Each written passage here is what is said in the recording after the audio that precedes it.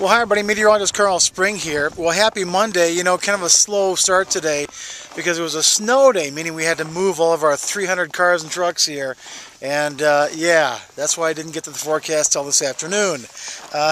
Cloudy skies today, a couple of flurries coming down, pretty much wrapping up though, high about 20. And one thing about today is the warmest day we'll see for about a week.